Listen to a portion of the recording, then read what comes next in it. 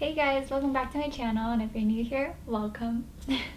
So, as you can tell by the video title, it's not clickbait. It really did happen, and I never really wanted to make a video like this, but I feel like I wanted to just share my experience and just talk about what I went through and just hopefully like educate some of you, or if you're curious or something like that. A little disclaimer: I am not trying to like bash on this facility or like, you know, talk about mental health in a jokingly way, because I'm gonna make jokes, but it's just gonna be my experience and what I went through. June 15th, 2018, I went, or no, I didn't go, but I did something that got me sent to the hospital, and I spent a night there while the doctors and nurses decided what they should do with me.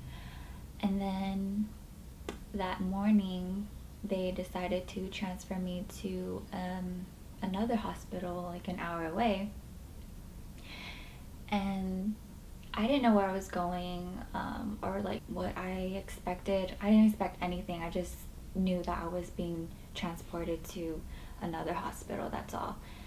I didn't know what they were gonna do to me. And so I arrived, and then I went through this whole assessment thing, and they were asking me all these questions, and the way I answered it made them believe like that was the right place for me.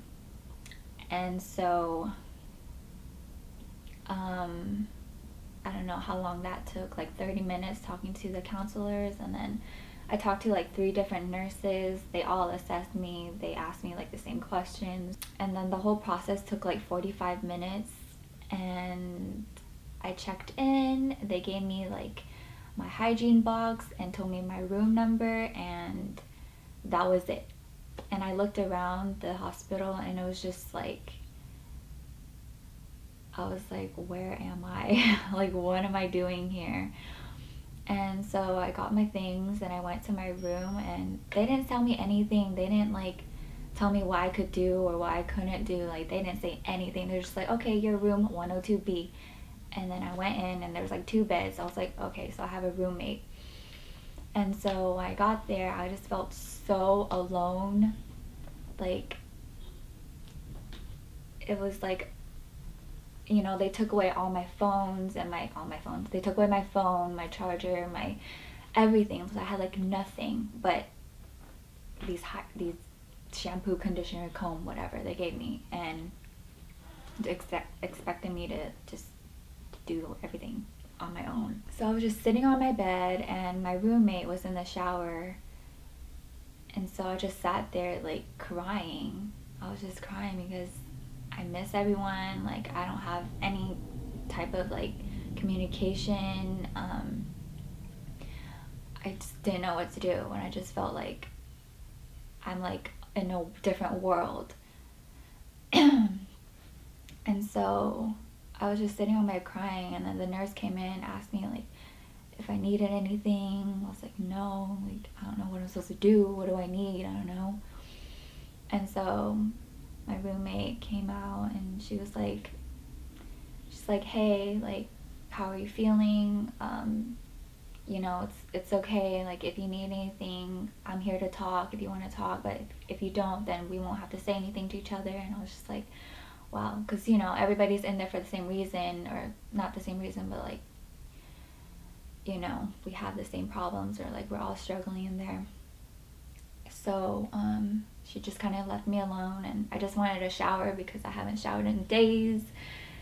And so I took a shower just to kind of feel alive, and after that I walked out into the hallway. Like, in the hallway you can only go to like basically 2 places, or 3, I guess. So your room, the activity room, and the cafeteria. That's all you can go, and they see everything that you do, and you can't really go anywhere else, and it's just this one like I guess L shape. Yeah, so I took a shower and I walked out of the room into the hallway, and I just looked around, and I was like, I didn't know anyone, I didn't know what to say or like who they were, so I just went back to my room and just cried. And I cried like the whole night and until the morning. I tried to sleep early because I didn't know like what was there, you know, so I just wanted to get the night over with, so I just went to sleep. I woke up really early. I don't know, maybe like 7. I woke up at 7 a.m. and then they were all one of the nurses came in and said it was breakfast time, and so I was like, okay, so we have a schedule, and I wasn't allowed to get breakfast. So basically I didn't get breakfast that morning because they said that on the first 24 hours you are under you are restricted, because they don't know how new people are gonna react or behave or act around the other patients, so they watch you just you know, for safety reasons.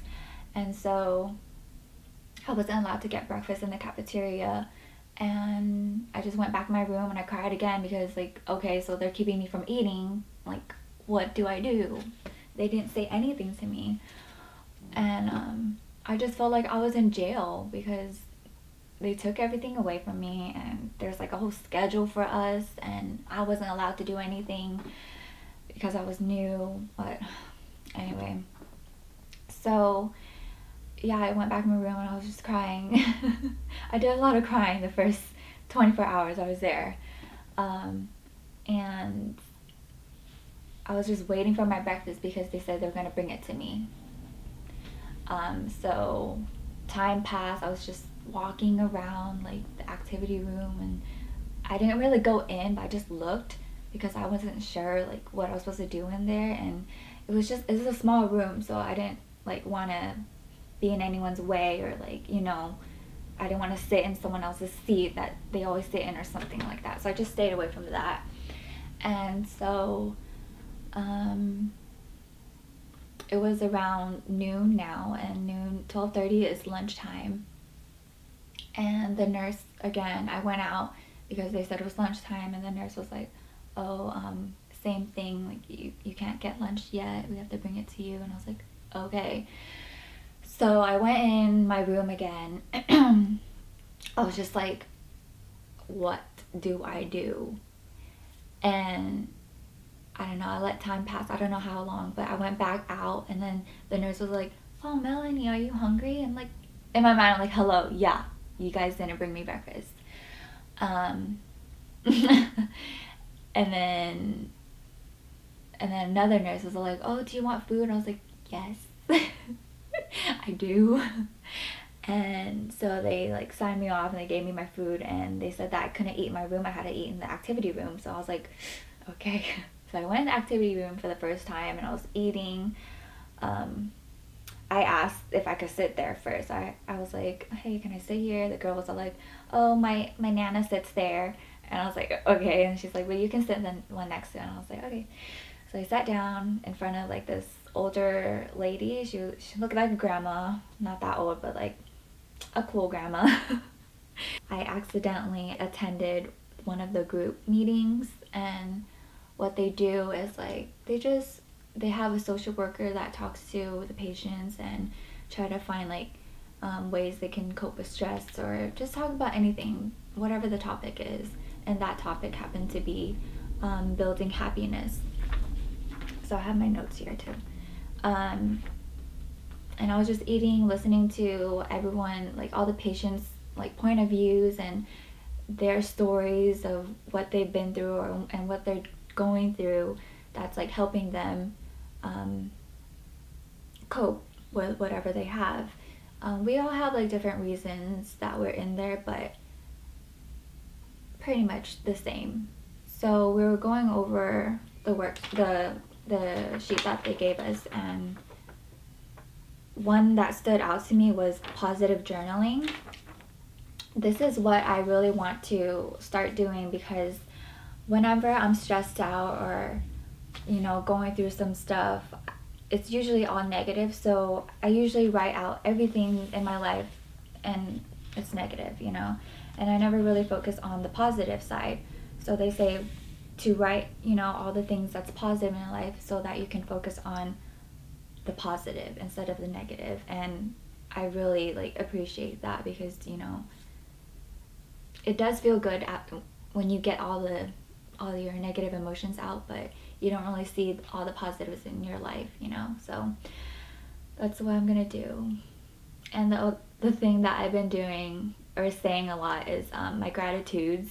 So whenever I say one bad thing, I want to start saying two good things that I'm grateful for, because I complain a lot, you know. And so that was like kind of the first time that I was like, okay, you know what, it doesn't have to be a bad thing that I'm in there. So after I spoke to a lot of people, like social workers and counselors there, just to assess me and see how I'm doing. And then I finally spoke with the doctor and we went over, you know, everything, and I was just like crying to him because I told him like I feel like I'm in jail, you know, because you took away everything and I don't know what I'm supposed to do here. And he's like, you know, just give it a try, like try to go to these groups and just try to do things. And I was like, okay, I'll try. And then that group happened, and then I decided to just like stay out of my room because you know, I was just laying in my bed looking at the ceiling just crying. And the windows there, like you can't even see outside. You can't even see like the beautiful landscape that's out there because it's really nice where we were, but we couldn't see any of it.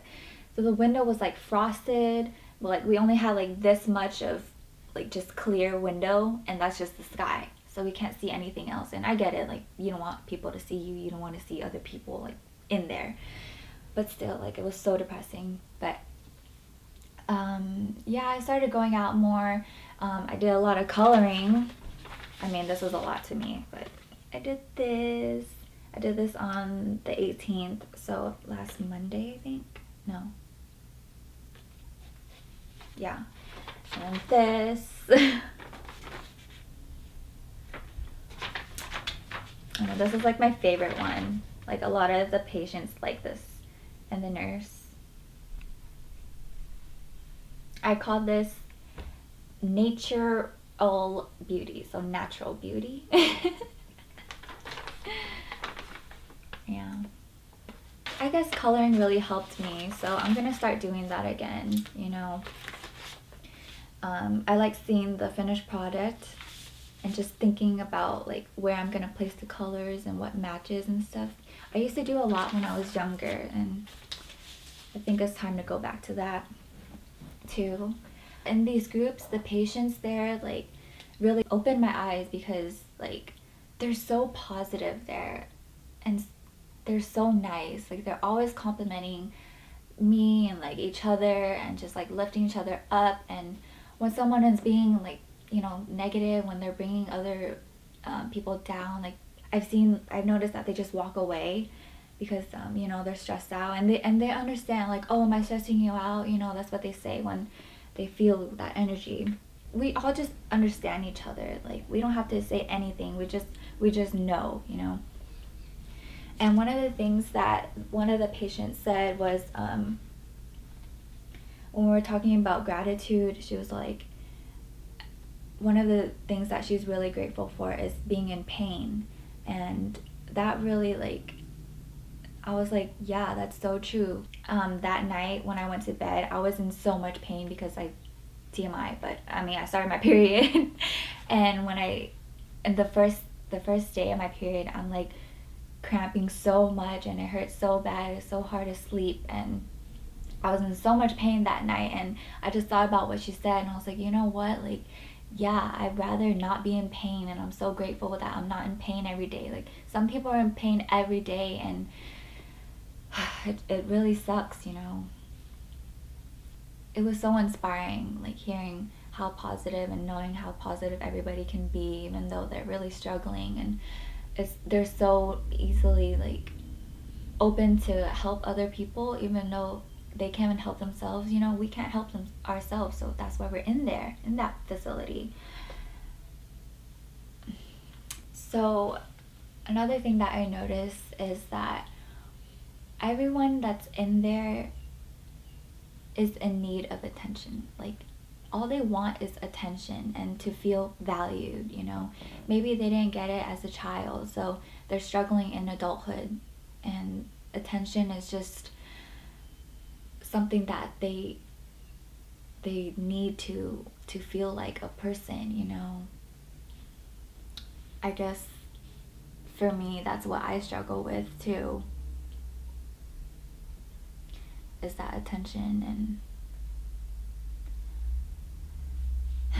well, I just want to show some things that I wore when I was there. Like, I didn't even get to wear my normal clothes because I didn't have any, so I had to wear these big old scrubs every day. And luckily I got to keep my jacket, because if I didn't, I would feel so like out of place. That jacket really helped me feel more like comfortable and more at home, you know, in a different environment. And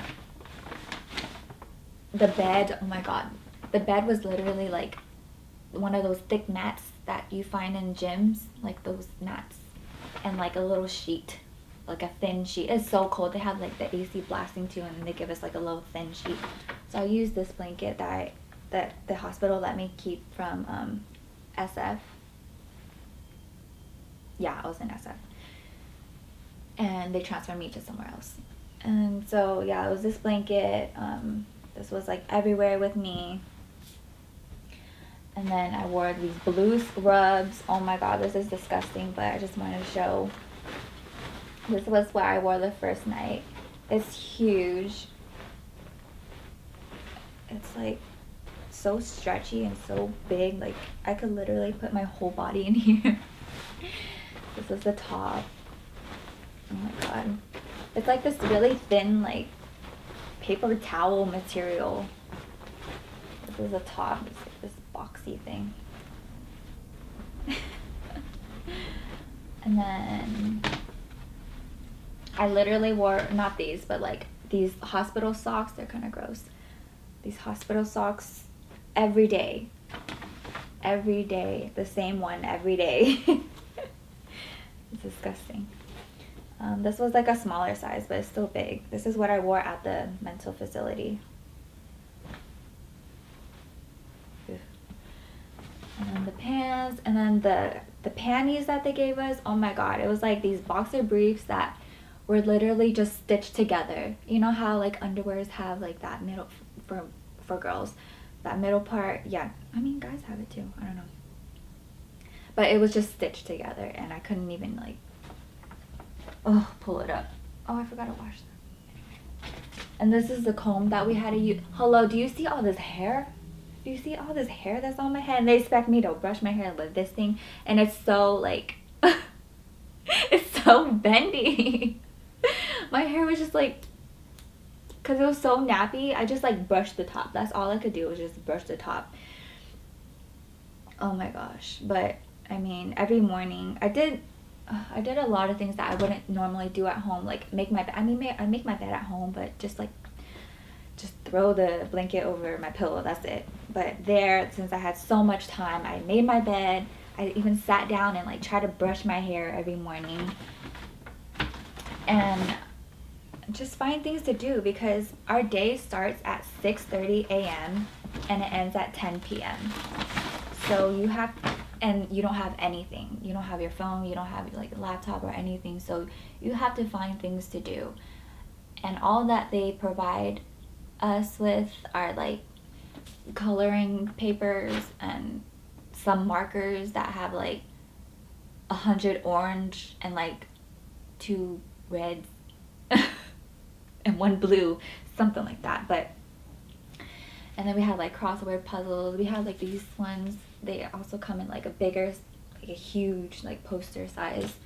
But that's all I really did, was just color. Gym time, we have gym time too, which is cool. I mean, but we do the same thing. We either color or like make beads. So we got to make bracelets during gym time too, and it was like kind of like a half court size, so only one person can play basketball. I mean, not one person, but like there was only one hoop.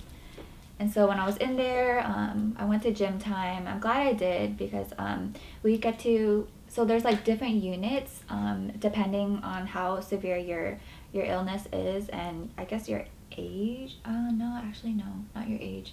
I guess how severe your illness is. We were placed with the elders and people with more severe illness, and there's this man who sat at the table we were making like bracelets at. So we were making these bracelets, and I see him come to our table, and he has like his whole like forearm of like full of bracelets, and he even made like little rings. Like that was his thing. And he has like I don't know what kind of illness he has, but he talks like a child. Even though he's a man, he's like an older man, but he talks like a child. He was really nice, you know, but he was like, there was like 3 trays of beads, and he liked to keep one. He had like a favorite one he kept. I don't remember which one, but it was with the nice ones. Like I like them. It had like these ones, like the matte ones, and like the hieroglyphic ones and iridescent ones. Yeah, it was really nice. And I was like, wow, you know. And he didn't let us like take any of the beads, and the nurse had to tell him like, we need to share, you know, like we're all like making it together. And then he was like, okay. And it was time for us to go. And then later on, my last day there, I stayed there for 2 days, and it got really, you know, it got better as the days progressed. And I tried to do a lot of things that I wouldn't normally do, which was go outside, go to the gym and stuff. And so when it was time to go outside, I didn't really want to go outside because like it was kind of depressing. It was like this little like box where, I mean, it was kind of big, not really. It had like the grass, and we got to sit on the grass and like sunbathe, whatever, tan. There was like benches out there for us, and we got to be out there with the same group that we were with in the gym. And again, I met the man with the bracelet, and he was so nice. He was so sweet. He was going around like asking all the patients in my unit if we wanted one. And he got to me. He's all like, "You want one?" He's like, "You want one?" I was like, "Yeah, which one do you want to give me?" And then he's like, this one. And then I was like, okay. And he gave it to me and put it on my hand. I was like, thank you. He's like, welcome.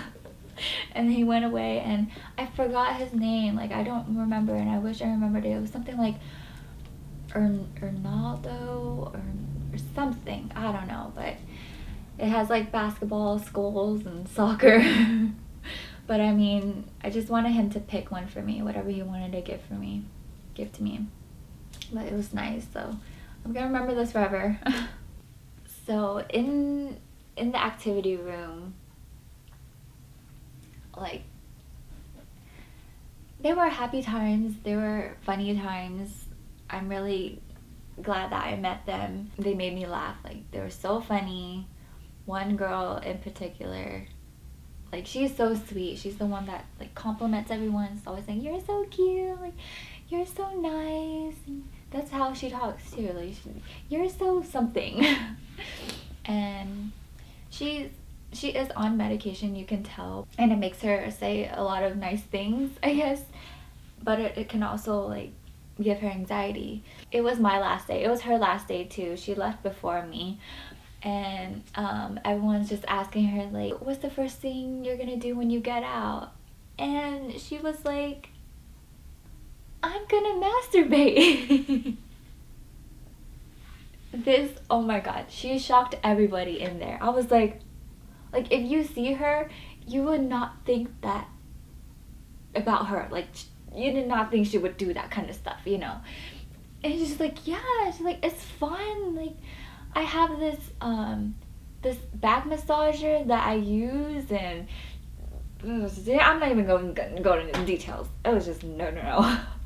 But I was just like, you that what? She was telling us she wants to like picture him while she's doing that, and she's like, she wants his D. That's what she said. She's like, I want his D. Like, I was just like, girl, what the? And like right next to him, he was sitting right next to her while she was saying all this, and oh my god, he was just like mortified. I can tell. Like, she's something else. But she brightened the room. I made some friends there. I really, I miss everyone. I'm really concerned. I really wish that I knew how they were doing right now, but I have no way of contacting them, and that sucks because I know that they're struggling. I really want to know how they're doing, life after jail. No, it wasn't that bad. I mean, honestly, like today I was thinking about it, and it's so different coming back from that place, living reality right now. That place is way better than reality. Like, you don't have to worry about anything. I didn't even think about social media. I just thought about like, I need to get better so I can like get out of there. And now that I'm out, it's like I have all of these like responsibilities, but I learned a lot. I'm learning not to let everything just pile up and just bring me down. They repeated like one thing at a time, one day at a time, one hour at a time. I don't know. Just take it one thing at a time. And I'm trying to think more positively because it's so hard in this situation, in this life, in this world, but I'm trying. And now I am on so now I am on antidepressants called Zoloft. It's my second night using it. This is gonna be my third night, and so far I'm not sure how I feel about it. This might be the wrong one for me because I'm like feeling really tired, but then again, like this will do that to you. But then I don't know, because one of the patients that I talked to, she's like, she went through like 3 different kinds before she found the right one. She said like one made her really tired, one made her really like snappy, she was like yelling at the nurses. Another made her like really emotional, she was just crying for no reason. So I don't know, but I feel okay. It's just I'm not sleepy, but I'm just like, I feel kind of loopy, kind of like dreamy. I don't know. I'm gonna start to see a psychiatrist, and I'm gonna be doing like therapy with doctors, and I'm gonna be doing stuff on my own, like coloring. I'm just trying to get better. This is my road to recovery.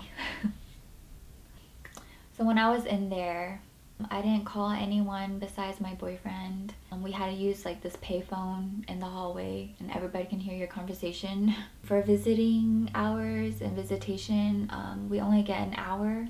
I just want to show my appreciation to the real MVP, my BF,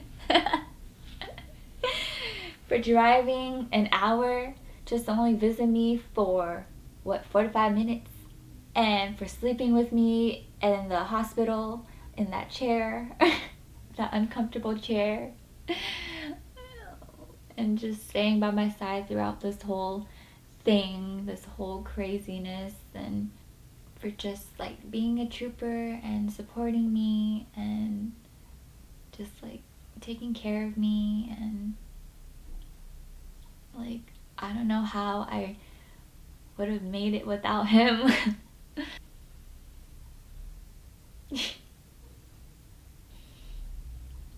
Like, I know it was hard for him to see me go through that, and it was hard being in there without him and not talking to anyone, because we talked every day, and you know, it was hard.